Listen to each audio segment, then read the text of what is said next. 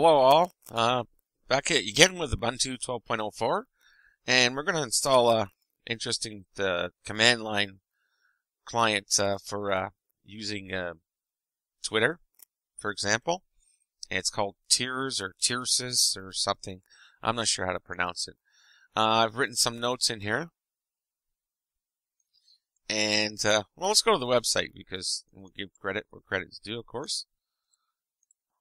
And there's other credits in the installation notes. There we go. So it's on GitHub, whatever you want to say. And the author's here. And what it looks like is this. It's console. So in order to get that, obviously, oops, we'll go back to that website. Where was I? In order to get that, you click on the zip file here, and that downloads. Usually in your downloads folder. So I already have this downloaded. You just take this zip file and you drag it out to here, like I have here. And then you double click that, and then say open a terminal. And we'll just take this and drag it in. Press the home key, press CD, change directory, space, and then press enter.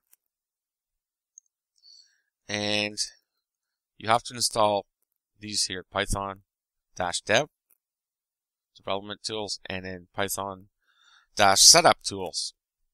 And then you run this command, sudo python-setuptools -install. So I've already done these previously.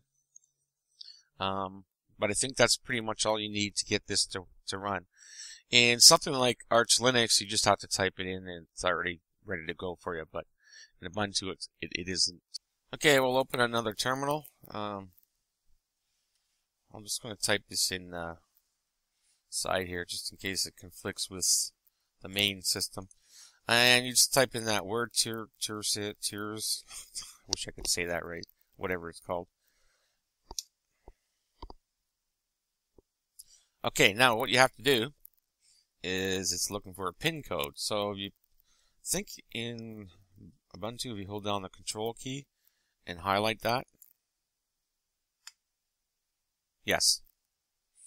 So you log in, okay, which I don't have credentials on here. I have them, but not for this virtual machine. You log in and you'll get a pin code and you just either copy or you might have to type it in manually, press enter, and you're good to go. So I'm going to press Control C and exit. And we'll minimize this. Open another terminal. Type it in here, in Quake terminal. And I've already have it authorized. And this is the setup, the main interface. That you could, you don't have to use Quake. You could use your regular terminal, but this is basically what it looks like. And to navigate down, you press J, and to navigate back up, you press K. To go over through the menus on the top, you press the L, and to go back, you press H. To update tweets, you press U, and it says updated. To make one, you just press T, type in Turses, something, whatever, command line tweet, and you have to press enter twice, 1, 2, and it says there tweet sent. And sometimes you have to do an update to see it. There it is, there at the top there. Okay. And to reply, sorry, you can reply there. And again, you hit, you type in what you want and you hit enter twice. And to cancel, you just press escape. And to quit, you just press Q. And you're out of there. And that's it.